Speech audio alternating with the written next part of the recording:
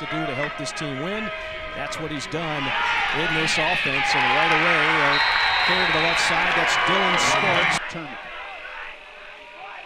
They fake it to Sparks. Again, a little pitch that time. It was blown up in the backfield. Game for Davidson. Looks like we will. The lefty cocks and fires. Throw a little high. Caught, but immediately popped and dropped was their lead. In relief of Cooper.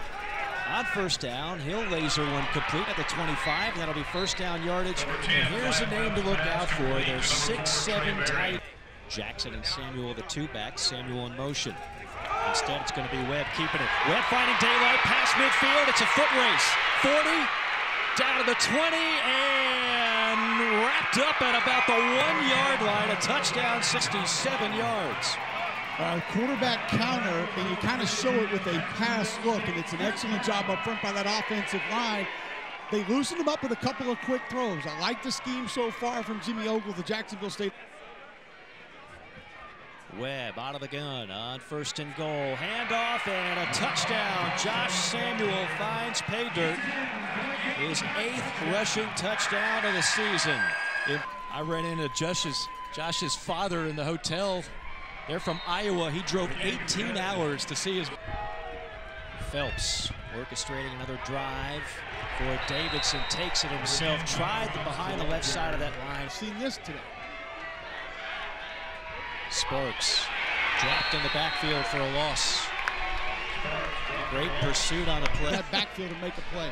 Well, Kublik calling his shots. 3rd down and 10. Little option play to the far side. Nothing doing. Buried in the backfield is Phelps, Marshall, Clark, all over. Give Chris Hardy some credit too. Watch the left side of your screen. He's untouched. Puller's going to try to attack him. And Hardy takes on that pull exactly the way that he needs to. That's actually a nice job by Tyler Phelps of not pitching that football. He just ate the play, says, you know what? We don't have it on this one. Let's maintain possession. We'll try to flip the field. It's a good job of not. Just the 3rd drive and just the 7th play for the Gamecocks, and it'll be a good one. To the left side. And plowing ahead is Josh Samuel for 15 yards. Do we expect to see more Trey Berry? Been rather quiet here in this first half. Good second effort. West lowers that shoulder. And something Jimmy Ogle told us is that we're going to go to Berry. Whether it's there or not, it's a mismatch. This might be a mismatch here. West just banging off bodies like a pinball into plus territory. Back in the medieval days. That sounds dangerous. 2nd and 2. Cocking and fire deep down the field. Webb looking. What a catch in traffic by McVay. Had a defender. Draylon. Webb. Handoff. Foot race to the edge, and West finds pay dirt easily. Nobody in sight. Touchdown, Gamecocks. He's in for the Gamecock touchdown. 2nd down, call it 9. Phelps, the lefty, triggers, and in and out of the hands of the intended target. That's Hilliard. You have to show it. On 2nd and 10, a whole lot of misdirection. Pitch play, Phelps has nowhere to go. Nobody to pitch it to, and no daylight at all as he is. Webb gives it off to Samuel, gets to the edge, and races past the first down marker inside the 40 before Draylon Hines. It seems a lot farther from here. 2nd down and Aniston for the Gamecocks. Breaking free is Samuel. Samuel breaking another tackle at the 40 and down to the 35. Now I can start doing some simple math. Webb on 3rd down. Pats and fires. Right on target. Caught inside the 5. Lunging toward the goal line. On 2nd and goal. Fake the handoff, and tiptoeing into the end zone is Zion Webb for the touchdown. Jacksonville State was in this playoff in 2018. They lost to Maine in the 2nd round. That is recovered by Jacksonville State. That acts almost like an onside. Turns into a big gain in possession. 39 seconds to play. Webb, end zone, 50-50 ball is caught for the touchdown. Petway. Excellent job, Webb. Good protection in the pocket. He just says, hey, Petway, Michael Petway, go get it. Michael Petway's 5'10". Some of the 50-50 balls, some of the contested balls that these Jacksonville State receivers are yanked. Way in the Gamecocks. Caden Jenkins was on the coverage, and Petway just yanked it away. As you mentioned, just 5'10". Sparks wrapped up at the line, and if that plays any indication. Talk about a three-time Ohio Valley Coach of the Year in Coach Gross, a graduate of Jacksonville State, and look out, Pat Jackson turns on the Jets and finds the end zone, a 55-yard score for the Gamecocks.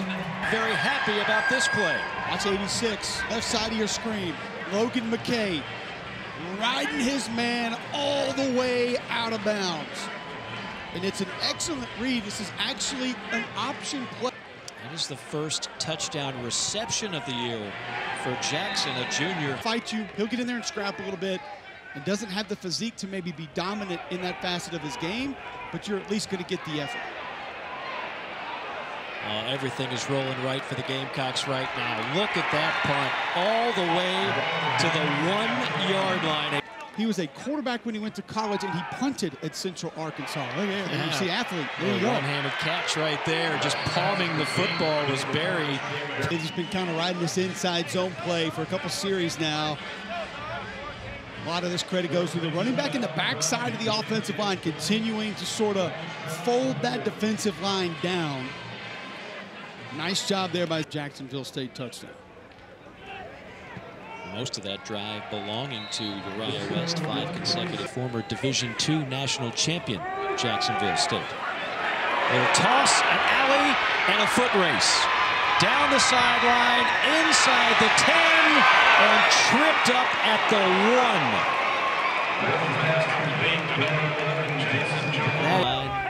1. Sniff the goal line. Absolutely. That'll be an easy path. No need to smash mouth. They just go on the periphery, and Pat Jackson will. Jacksonville State in live. Mike is continuing to move away. That's actually a pretty dangerous hit there on the sideline.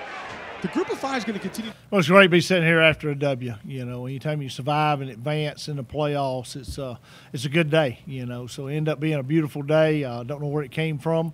You know, we had a frost earlier in the week, so thought we was going to have all kind of rain and lightning and stuff to get through the day as pretty as it was, and it was actually hot. It was very humid and stuff, so thought we handled that pretty good. And a little different game day for us. We definitely because of the NCAA stuff, we missed the Southerners, the cheerleaders, and cocky for sure. So the atmosphere is a little bit different, but the limited 25% crowd that we had there, I thought was very loud and infected the game. So I was glad that we had that much there. But starting off, I think coming into the game, it's going to take a series or two to adjust to triple option out of the gun. We hadn't seen the option in a couple of years, and just adjust to it. It's a little different out of the gun it is under center. And I thought it was going to take us those couple series to adjust to it. And after that, I thought we did pretty good.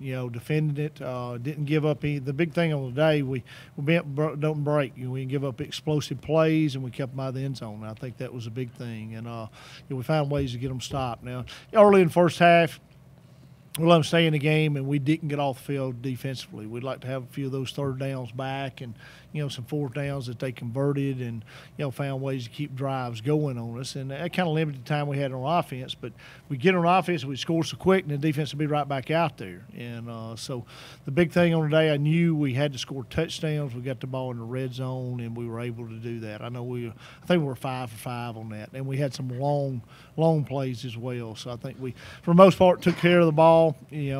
Offensively, we let them steal a possession on trying to throw the ball. Going to throw the ball down the field, and I thought it was a good throw, good decision I designed. The boy just got their DB just made a really good play. We got wedged to the sideline, and that's the things you didn't want to happen early in this game that kind of kept them in the game.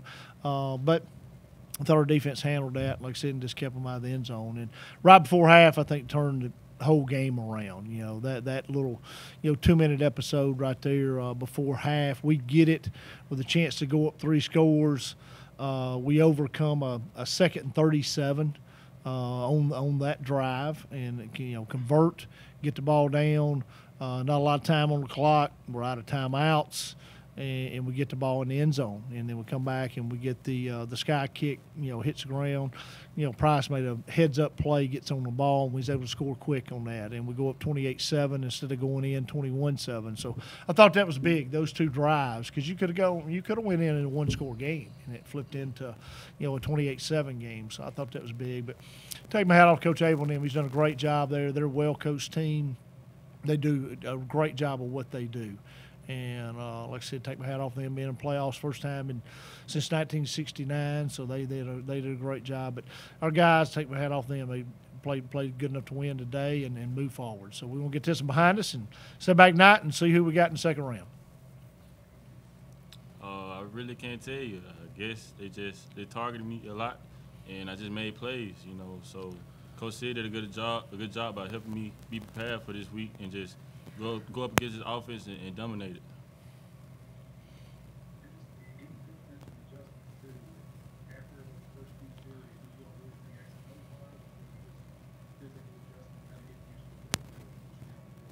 Oh, it was both. We went at halftime and adjusted a couple of plays, and the rest of it just came from just our ability, just running to the ball and just doing what we do. Yes, sir. In our room, quarterback room, we just have a bad memory when bad things happen. So when something happens and we don't like the situation that we're in, we just got to bounce back from it and come back and do better.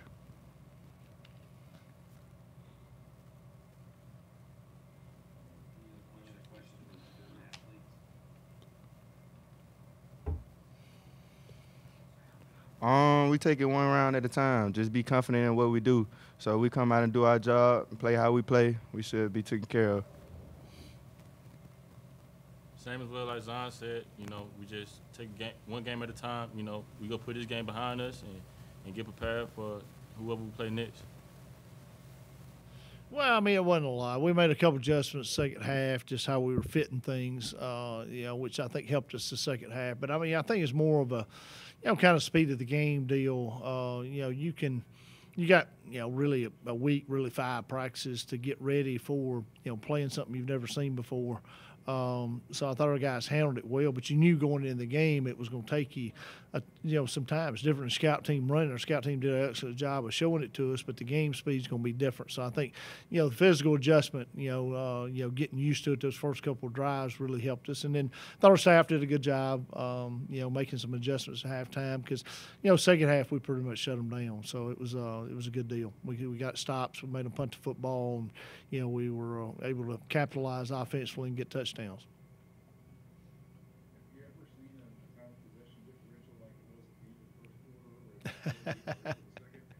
Yeah, it's kind of the way the game laid out. It was, I think the turnover, them still in that possession and, throwing the interceptions. So they stole that, and they just found ways to keep us off the field. They converted those 3rd and 4th down deals and kept our offense off the field. And when our offense was out there, we scored quick, so it gave them the ball back again. So it was just one of those deals. And I knew it was going to be a difference in the time of possession. I didn't know it was going to be quite as large as what it was. But I think it's the fact of just staying out there too long defensively, because we were close to getting some other stops in that first quarter and the second quarter that we just didn't get, and we were close to doing that. But hey, you miss a tackle here or there, or you just miss a fit here or there, and it they made us pay for it.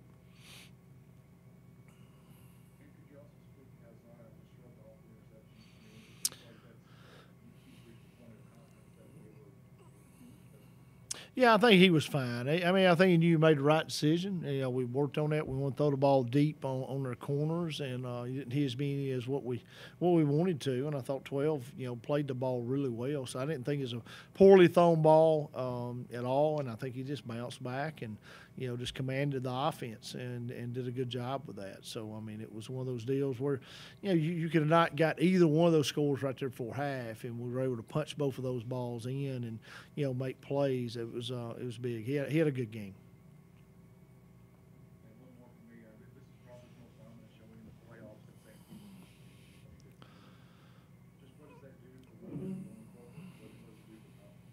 Well, I mean, I think it helps this team. We still got a young football team, so to get a home win the way we won this game definitely builds a little confidence. And, you got to take one game at a time and prepare. So I'm anxious to see who we'll get. And if we get another home game, hopefully, or we have to go on the roads. Because you never know what's going to happen in these games. So anybody can beat anybody. But, Delaware's a favorite in that game for sure. But I do think, Bill, and one of the big things coming out of this game is huge. I've not talked to our trainers yet, but if I'm not mistaken, I think we came clear of no injuries, So, to play a triple option team that cuts you all the time to, come out of it clean injury-wise, I think we're good. I know Nesby got banged up a little bit knee-wise, but I think everybody's pretty much healthy. Before the pairings came out, it seemed so obvious that you're probably going to play Davidson. Did you do any work on that before? We didn't. I mean, you thought that, but you just never know what the committee's going to do and who's going to get in, how many out of each conference is going to get in. So that looked like the likely draw, but we did not spend a lot of time in the off week.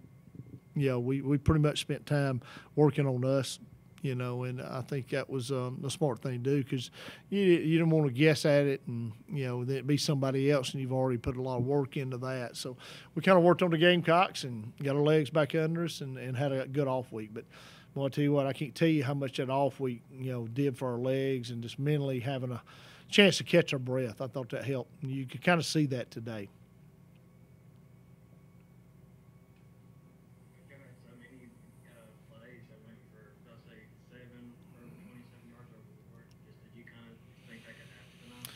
Well, we knew if we got the ball on the perimeter or could get the ball down the field, we was going to make big plays. And I think we capitalized pretty much, besides the interception, on just about every one that we took. Because, you look at our passing yardage, we didn't throw the ball a lot. I mean, we're 9 for 15, but we hit some really big balls, and we had a drop in that. So we should probably been 10 for 15, but, we hit some explosive plays. I thought receivers made some really good, snags down the field and, did a really good job there besides the one deep ball.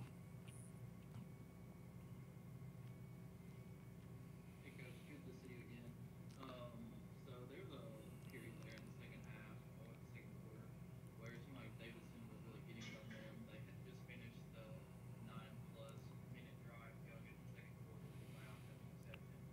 And the fan base of David were definitely cheering them on and getting a lot of momentum on their side. But your team seemed to capitalize off that and change the momentum right back on our side. And you mentioned growing with a young team going into the playoffs. How important is that going into a postseason run where your team was able to stay calm under pressure? Oh, I think it was huge. I mean, and we've been down before in the game and came back and things like that. So this team has grown every time it's gotten a chance to do that, and I think they did that at that time. And we knew we had to turn over and they capitalized on it, had the long drive, but then we bounced right back, got the ball offensively, went right back down, scored, and went up a score. So I do think you pointing that out is a huge turning point as well.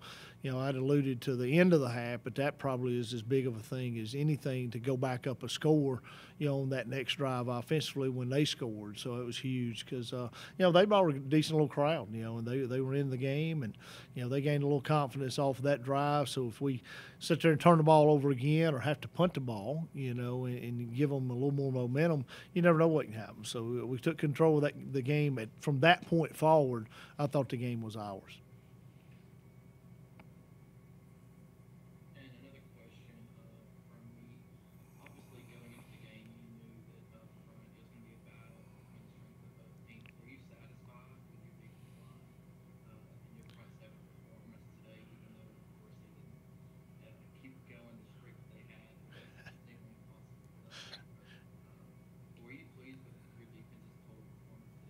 Yeah, I was. I mean, like I said, I think they kind of played a bent but don't break, and we didn't get off field as many times as we wanted to in the first half, but I think we corrected that the second half, and I think we outrushed them. I mean, they were up here rushing statistics in the country, so we outrushed them today, and we gave up at that last drive in the really third quarter and fourth quarter. But we had a lot of backup guys in that they got some of that yardage on. They're right there before that drive. I think we had held them about 150, 160 yards rushing. So I think defensively, when you only give up really 7 points, I thought they really did a good job. One more from me, John, was the fumble recovery on the kickoff. Can you speak to the Price's hustle and how big that was?